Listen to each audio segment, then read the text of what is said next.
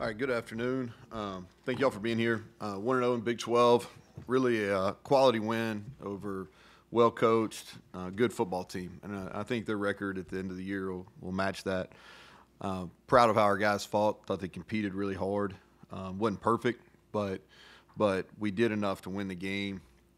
And we showed improvement from the previous week. Kind of recap the game real quick, and I'll say this. Usually go through the awards and stuff. We gave everybody the day off yesterday, so we just came in this morning, not actually meeting with our players till this afternoon, so I'll hold off on that. But kind of recap the game. Special teams, go over the things we got to improve on first and things that didn't go as well as we'd like. We had a great opportunity to block a punt. We missed that. And then our last two punts of the game. I think Ollie's been really good all year. He was, and I'll talk about his good here in a second, but the two punts at the end of the game weren't good enough. And then we had one really kickoff return where we really had numbers and we just didn't execute blocks on the one that they gave us a chance to return. So that was disappointing. The positives on special teams, and we won the field position battle. We had two punts inside the 10, and both those were stops. One of them, we played really quality football. We had a punt. We pinned them on the 3. Aiden Garnes made a nice play. We held them. We had a good punt return, and then we scored a touchdown right before half and really played good complementary football. Michael Hayes has been really good for us. He's been consistent all year field goal wise. He made a big one in the game on Saturday. I think it's 41 yards he made, but I thought his kickoffs, and he did this at the end of the game versus Pitt. We talk here a lot about you got to be at your best when your best is required, and versus Pitt on kickoffs, and then versus Kansas on Saturday, he was at his best when his best was required. And then we had an explosive punt return. That's something Rye's really worked on over the last year and a half is punt returning, and he's our and he'll do that when Preston's done, but. Thought he stepped up, had an explosive return, did a quality job on that. We blocked that well. And then our punt and our kickoff coverage has been really good all year, continues to be. Thought we made some big-time plays on kickoff. Ben Cutter had an explosive hit on a kickoff. Torres Simmons made an unbelievable play on the last kickoff that they fielded. He took the double team and ran the double team all the way into the returner, made the tackle on the 18-yard line. Just incredible play by him. Defensively, we were scrambling a little bit with injuries. You know, it's some key positions. The things that we got to do better is our rush defense. We talked about this after the game. You kind of pick your poison, right? And the thing about our rush defense, and that's a really good running team. Like they're going to run the football versus most people they play. We can't give up that many yards though, and really the good thing about that is it's fixable. We've got to play blocks better. We were down in the middle too much in the run game. We got to play our gap leverage, and we got to use our hands more effectively. And then the other thing is we got to be much better at end of possession downs. You know, we gave third downs, they had too much success. The positives is thought our guys on defense really bounced back. We had 2 takeaways, which were critical by Tyron Bradley. I thought we finished strong. So 5 drives and ended the game. We got off the field on 4 of those, either by the turnover on the last drive or forcing 3 punts. So only 1 score in the last 5 drives of the game. We minimized their explosive pass plays, and we got pressure on the quarterback, and we created TFLs. I think we did a much better job containing the quarterback. You know, if you look at Jalen Daniels' rush numbers, and he's the best running quarterback we've played, but we did the best job of containing him, and it's more of a just staying in our lanes and doing what we're coached to do. I thought Tyron Bradley, obviously, he'll be rewarded, or he should be, by the Big 12. He had a tremendous game, showed up on the stat sheet, but I thought Fatorma played his best game as a Mountaineer. Sean Martin had a really nice game. Anthony Wilson has played well all year, probably our most improved player. And then Josiah Trotter made a lot of plays for us on defense. TJ Jackson as well. He continues to be productive up front. You know, moving over to offense, the negatives, you know, two turnovers. And on one of the really on the first pick, I thought that was clearly pass interference, and watched it over and over, and it is pass interference. But the other one, we had an explosive pass play, and we get hit as we're throwing. We got to do better than that.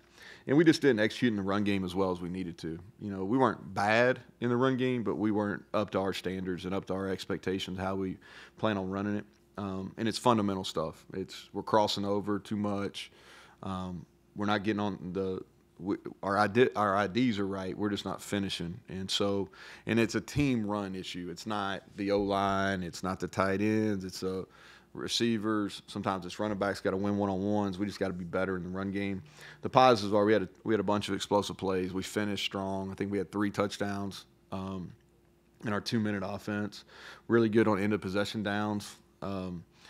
Garrett, he's got to be more efficient throwing the ball, but man, he made a bunch of plays, and he made a bunch of plays at winning time. Wyatt played really well. Hudson Clement played his best game probably in his career. I thought he played at a high level, won a lot versus man coverage. He's productive, but he even won more. The ball didn't get to him. Traylon Ray played well. And then Traylon Davis is a guy that's really played well for us all year. He's not going to show up in the stat sheets a lot, but he's played really well. So that's kind of the recap. Y'all, I'll take questions. I hadn't even looked at Oklahoma State, but a little bit this morning, so I would hold off on those because you're going to get some I don't knows. But anything as far as how we're handling the bye week, I should say too, is just meeting today. We'll practice Tuesday, Wednesday, and Thursday. Coaches will be on the road recruiting on Friday, some on Saturday, and then we'll practice on Sunday, and Monday will be our off day next week. So that's kind of how we're handling the week. So, questions, Greg? So, start with injuries. Obviously, you had a lot of guys beaten up this past game. So, Yep. What's the injury situation? Yeah, so hopeful that we'll have everybody back. On a couple of the upper body injuries, you just got to wait and see how the first few days go post. And so, but hopeful. Other than some of the head stuff, I feel confident everybody else will be back. Pass coverage, you mentioned you changed some things up schematically and personnel-wise. So evaluating that, did you think you did well there? Well, we did better. I don't think we've arrived by any means, but we did better. I thought Jacoby, first significant playing time of the year, made 2 critical errors, but the ball didn't find him a whole lot. And I thought he did some good things fundamentally, but he made 2 critical errors that he can't have. Crandall, up until when he got hurt, he's got to recognize some personnel things. You got to play it a little bit different when you got tight ends compared to when you have receivers, just from speed. But I thought he played some quality snaps. And then, we kind of got really wanted to play Aiden Garnes mostly at corner. He ended up playing the nickel, and I forget somebody asked about this post game. But we had to play him a lot more inside there than we wanted to. He did some good things, but he also showed that he hadn't played in there a whole lot, So, but I thought from a schematic standpoint, we did a better job in the secondary. Now, where we got hit on some balls that we shouldn't have, especially on third down, is our underneath coverage. Our linebackers didn't play the pass very well. So we got to do a better job on those underneath stuff. That's where we got hit on some third and mediums, not necessarily corner or safety responsibility, but linebacker responsibility. We got to play better there. But we executed our base coverages, quarters, some cover 3 stuff with our pressures. We executed that at a much higher level. Just curious, walk me through your mindset there. 5:39, the convoy goes past you for the touchdown. You're down 11.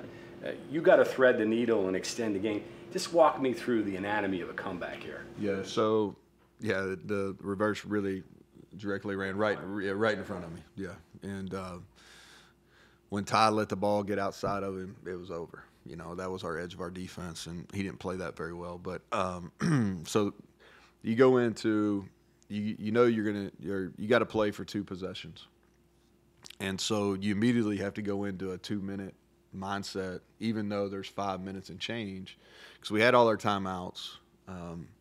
So immediately scored. I tell Garrett, I tell our guys, hey, we're in 2-minute mode, and we're going to go for 2. So when we score, we'll go for 2 on this drive. And it's important to let those guys know so when you score, they know immediately to get in our huddle and be ready for the next play. And so we had not ran the ball on the opening drive after the lightning delay. We had two really good plays that we didn't fit up very well. And so I knew we wanted to get in to kind of some spread stuff, and either he was going to complete passes or he was going to run around, and we were going to hit some scrambles, and because they were having issues with that, right? And they were playing a little bit more man coverage than I thought. And so if they were going to play man, okay, then they don't have very many eyes on the quarterback. So we go into 2-minute. We had two nice third down conversions on that drive. We hit the 2-point play, even though it should have hit a lot earlier. We end up, Traylon did throw it on the – and then you go into – and this is where, practice is effective for the coaching staff as much as it is for players. So we had 3 minutes and some change left there with 3 timeouts. But you really have 4 because you now have the 2-minute timeout.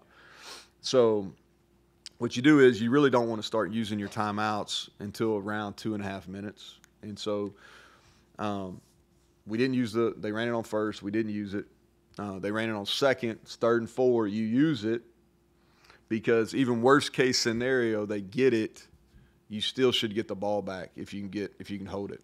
And so we end up only having to use, because we got the stop on 3rd down, we used the timeout again, and then we essentially had 2 timeouts because of the 2 minutes. So when you get the ball back on offense, and we sold out too. Let me go back. And so on the 3rd and 4 play, we sold out. We played zero coverage, and we came because in my opinion, you play that like it's a one-play game. Now, if they get it, you still have time to adjust, but you play that like it's the play to win the game. And I thought we did. Like there's some if you go back and look at that 3rd and 4 stop, Anthony Wilson, Sean Martin, we had some great singular effort plays on that. But you get the ball back. I think it was 2:06 if my mind's running right, or it may have been 2:20 something. I can't remember. Yeah, because I was trying to run a second play and I couldn't get Traylon lined up fast enough. But my message to the quarterback was, okay, hey, we're playing for a touchdown. All right, now we need to get the ball inside the 25, but we're playing for a touchdown, and we're not going to force anything, and we're not in a super hurry. We got time. And so that's kind of – and then we went down and scored. Where you get into, it's a little bit hairy, so I think there was 31 seconds on the last play for us.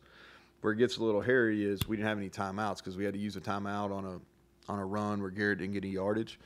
Where it gets a little hairy is about 16 or 18 seconds is all the time you can run a field goal team out. So that's where, even though you had 31 seconds, we probably had one more play after – if that play was incomplete to Rod, you probably only have one more play before you have to or run your field goal team out there. So that answer your question? I know that was I tried to play through. Yeah, I tried to play through that. So speaking of Rodney, actually, you basically made him just an offensive player in this game because of the circumstances. What's the mentality with him moving forward, with him stepping up so much in this past game? More reps there for him, less on defense, still splitting time. So, no, I think we'll get back this week and start working back on defense.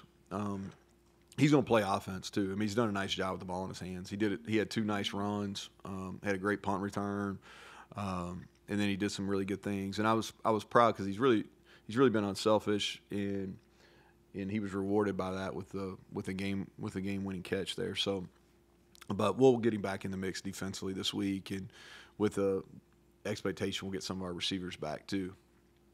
Neal, so this time of year always seems like a good time to get a breakdown on the true freshmen. Not just the guys that are playing, but maybe some of those that. Yeah, anybody in particular you want to ask about? Hey, just run through anybody you want to talk about. Yeah, I think that we got to see if some guys are ready. I think this is a big week to test some guys out. Secondary wise, Keon Washington and Israel Boyce, those are 2 that we need to get a really long look at this week because I see them getting better, and I think they can help us. So those are 2 that from a defensive back standpoint that jump out. And then we've got to get this week too is, between Travion Dunbar and Dior Hubbard, we need to get those guys work because I can see us needing them as we get going. And they're both talented enough. They just got to do other things other than carrying the ball, whether that's pass protection, lead blocking, any of that type of stuff. And then we got to get, Elijah Kinsler is a guy that we're going to need as the year goes on, and so we need him to continue to improve. Nate Gabriel's playing a lot. He'll continue to play. His role will continue to increase. Day-Day, we haven't been able to get going. He needs to practice a little bit higher level, but he's talented. He's a guy that can help us, and we need to do that. But those are kind of the main guys. Now we're going to get a lot of work. So when we come in here next Monday, that's probably a better question as far as who played well, because those guys will scrimmage Tuesday, Wednesday, and Thursday. They won't all be full tackle, but there will be a lot of 11-on-11 work all 3 days, and so I can give you a kind of who stood out during that time. So even guys that made redshirt this year, so Wilkin, and just how many of those are jumping out at you? Mm-hmm. What do you think of some of them? Yeah, so I'll just start. Look, we can start at quarterback. I think that Khalil is super talented, and he has some wow plays that go both ways. Wow, that's really good, or wow, that's really bad. And so, but he's really talented, and so there's going to have to be some patience there, as far as getting him fundamentally where he needs to be and getting him where he understands kind of what defenses are going to do. But he can really run, and he's going to be a problem, and he's a problem for our defense because he runs a scout team, and he's a problem. And he's really talented. We just got to get him honed in, and it's really a learning. And we knew there was going to be a learning period for him. It wasn't going to be immediate. But from a talent perspective, he's an absolutely. He's got talent. I think at receiver, Brandon Raymond is a guy that is he's going to be a really good player. Dom Collins is fast, just like you thought. He's got to learn how to play the position, but both those are going to be solid players for us. We talked about the running backs. Jen Ross is a guy that doesn't have a red shirt, but it's been a big jump in level of play for him. Now he's really talented, and he would be Cole's backup, really, from a pass receiving threat. And I could see him, the more he gets comfortable, being able to help us later in the year. The O-linemen need some time, but those guys I feel good about them from an athletic standpoint. I think those guys are going to be able to play here. Linebackers, both of those guys, Curtis Jones playing for us on special teams. Ricky missed a lot of preseason, but Ricky Williams is going to be a high-level player here. He gets downhill. He's big, he's strong. I like what he's doing. And then the other DBs, like Keyshawn Robinson, is going to help us on special teams. He's played some on special teams. We'll probably continue to use him on special teams. And I already talked about the other guys. Anybody else in particular that you want to know about? D-line-wise? Zay Jennings is going to be a good player. He's just got to learn how to play on defense. Yeah. He's really good on special teams. He's a difference maker on kickoff. D-line-wise, let's see here. Byerson's going to be a really good player. He's battling through an injury right now, and he's getting used in a different way. He's going to redshirt, but he's a hit in recruiting for sure. Samarco. Yep, Samarco's playing. He's playing. Probably been a pleasant surprise of that class. Really, he's a above average blocker right now, and as he gets more reps, I think he's going to be a really good blocker for us as it goes on. He's got good hands. He's just not a real fast guy, but really pleasantly surprised that he's able to help us right now. You take us through the evolution of yourself as a play caller since you retook the duties. Also, how do you rate yourself, gambler or conservative, or your approach to it? And third, the 2-point conversion play. Where did that come from, and what was the thinking behind that? Yeah, so let's start with the last one. You asked me a lot of questions there in a row, Bob. So let me. I'll try to work from the back forward. The 2-point play is a good play. It's a look off a play we run a lot. We've hit that 4 or 5 times. And so that's where that came from. It's a good – I like 2-point plays where you have multiple options, whether it's your quarterback has a run-pass option or somebody else has a run-pass option, and there's a run-pass option there. Traylon's basically going to be the runner until he's not. And so that's kind of the thought on that play. I don't know, like I think that's, the question you asked me about gambler concern, I think that's all in the eyes of the beholder. I think we're pretty aggressive as far as going for it on 4th down. We've been, in the last 2 years, we've been right at the tops in the country, if in the mix there, in the top 10 for sure, and explosive passes. So I think that takes some courage to call those. We are run-based, so we probably, I think sometimes our fans probably don't understand like a 2-thought process on 3rd down. We're going to run the ball a lot on 3rd down, and the reason is because we go for it on 4th. And sometimes you get it on 3rd when you run it. Sometimes you go for it on 4th. But it's a lot of times there's a two down thought process in that. I really haven't to answer your first question, like evolution as a play caller. I haven't really stopped and thought about that. I think that each game's different. Of how you call it. I think some of it has to do with your personnel, some of it has to do with the defensive personnel. There's a lot more to think through when you're the head coach calling the game because you know kind of what your strengths and weaknesses are on defense as well. And so am I different than when I was a coordinator? Probably, just because I'm thinking more from a whole team perspective, and I'm older. I think you get a little wiser the older you get most of the time. You can tell me better than that, but most of the time. Most of the time. So I don't know if that answers you, but that's how we're different. And we're different probably because what we have personnel-wise. I don't know if it's different because anything philosophically. It's just we're doing what gives our guys the best opportunity to execute right now. You say he takes the ball, he's a runner. He's a runner until he's made the throw. He almost made it to the sideline there. Huh? Yeah, he could have. Yeah, he could. He probably should have thrown it a little early, but it worked out. So Cole made a great catch on that. Really, I mean, kind of a play that probably is not talked about enough that's a really difficult catch that Cole Taylor made there.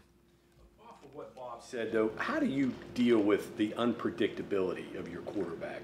I mean, you want things to be some of his best plays aren't drawn up the way you plan it, and then some of the bad things that happen. Yeah. How do you deal with I think there's good and bad with that. Yeah. And so as a play caller, like especially in that game on Saturday, you kind of get a feel of – I felt like our best opportunity is just to spread them out and use plays where it's basically 1-2 run.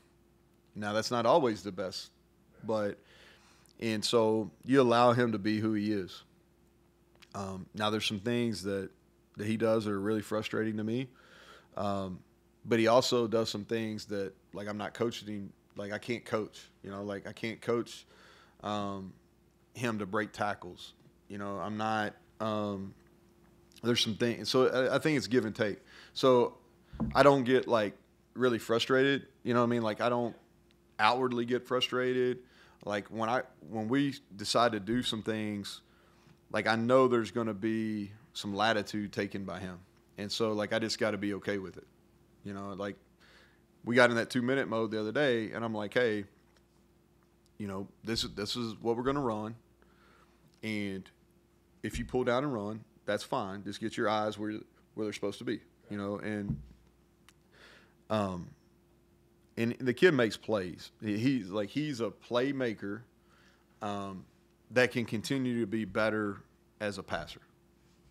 The message to to Garrett and the coaches, let's figure out how to make Garrett the best version of himself as opposed to being the best quarterback. Nah, he does some things like if he would consistently do what he's supposed to do with his feet, he would be at a higher completion percentage. And so from a coaching perspective, look, I'm good if he's going to run around. I'm fine with all that. But when the play's in the pocket, let's be fundamentally sound. And so that's what he's got to get better at. Now, he throws the deep ball extremely well. You know, I'm talking about all kinds of different types of deep balls. He throws those really well. But he's got to, in rhythm throws, he's got to make sure his base stays the way it should be. Do you think your assessment there, Garrett, could you say that about a lot of quarterbacks in today's game? I mean, Yeah, no doubt. That's what the game is not. I think sometimes people want to really, hey, this is what high-level quarterback play is. This is like, to me, like it's about scoring points. Are you scoring points? Are you moving the ball? Are you moving the chains? You know, and so like Garrett does it very similar to like watching Lamar Jackson yesterday. You know, and I'm not comparing Garrett to Lamar. I'm just saying though, like Lamar Jackson, probably the best running quarterback ever in the NFL, and he does it different than the guy that was calling the game and Brady, right? But Lamar Jackson still pretty special, you know, and so there's, as the game continues to evolve, I just think the quarterbacks have a lot more freedom, and like I'm comfortable with some of the uncomfortableness of just like playing backyard ball sometimes. the game evolved in some part though because I mean there's just not many. I don't know. I'm an old guy. There's not many Dan Marinos around anymore. Yeah, well, You know, I mean, the quarterbacks are different now. So the quarterbacks are different. Coverages are much more complicated too. You know, like there's a lot more like matchup, kind of like, use a basketball term, like a matchup zone. People, you know, and people are confusing the quarterbacks. It's harder to play that position. There's better athletes rushing, you know, so like but I think that going back to what John was asking is what we did on Saturday always going to be the answer? I would say probably not. But on Saturday it was the best answer because we just spread them out and we got some guys in some favorable one-on-ones and we opened up a lot of running lanes for him when he wanted to pull down and run. In that regard, you said this is hard to do after the game, but is it tempting not to just spread it out and run 2-minute all the time, considering the success you have with that when you do it? Yeah. So if you do that all the time, you make it really, really hard on your defense, first of all. Okay. The second thing is if you're going to do that all the time, then people are working that all the time. Mm-hmm. When people are going to line up and play us, that's not the first thing they're working on. They're working on, all right, how they're going to play our run game concepts and how they're going to play the quarterback run stuff. That's the first things they're thinking about. And then how do you stop shot plays? That's what people that line up and play us right now are. Now, they probably get to the 2-minute stuff later in the week, but at the very start, they're going to go, all right, how are we going to limit the run game? Like, how are we going to play all the quarterback stuff? And then how do we keep the ball in front of us on shot plays? Without a doubt, that's what people are thinking about. And so if you do that all the time, then people, you know, because there's some cat and mouse stuff that you can do that makes it really hard. And then you're putting your O-line in a really tough spot, you know. Now you have a bye week coming up, obviously. Mm-hmm.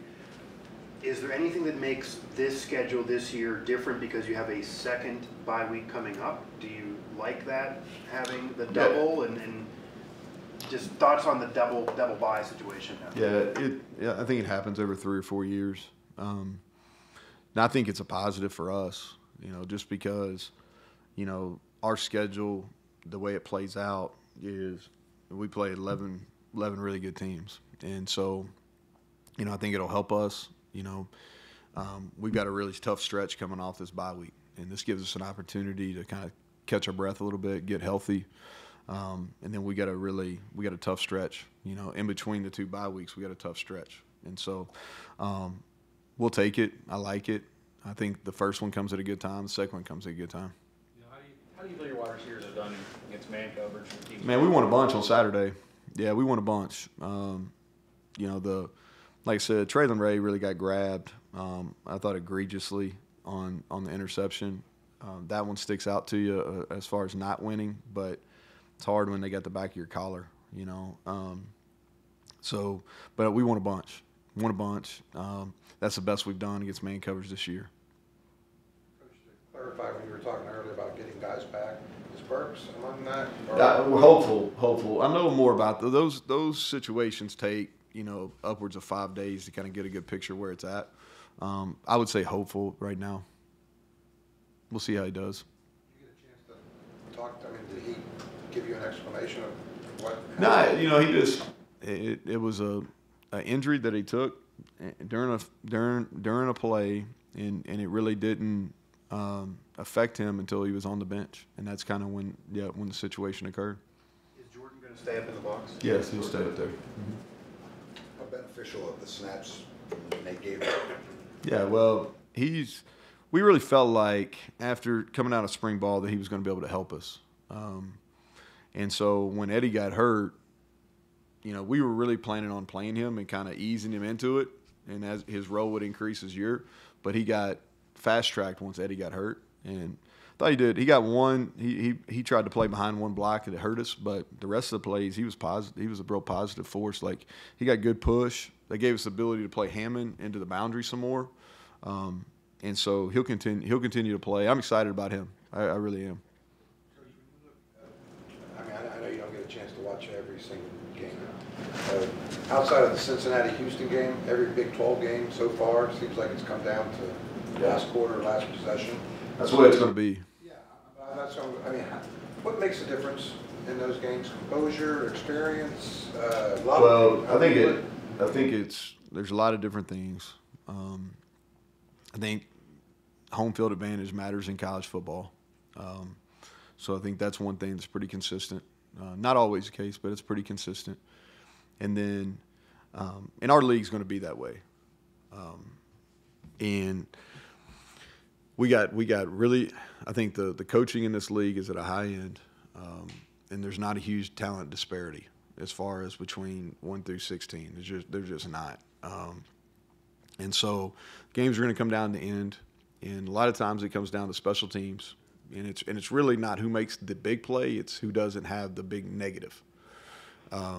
And then your turnover margin is always going to be, and then I think the other indicator in our league is going to be who can run the ball. You know, and it's a little bit different. You look at our game, but I think if you look at it over the course of the year, it's who can run the football. A lot more gray hairs going around. Well, I think everybody knows that. You know, I think if you read all 16 of them today, whoever's doing press conferences today, I think that's the expectation. You know, and I've said this a lot in our league. The good thing is you have an opportunity to win every game. Bad thing is you have an opportunity to lose every game. You know, and we essentially play 11 of those every year. You know, and so it's a tough league. And the talent is somewhat equal, and there's high level coaching, and there's some really experienced head coaches in the league too. Anybody else? All right, thank you all.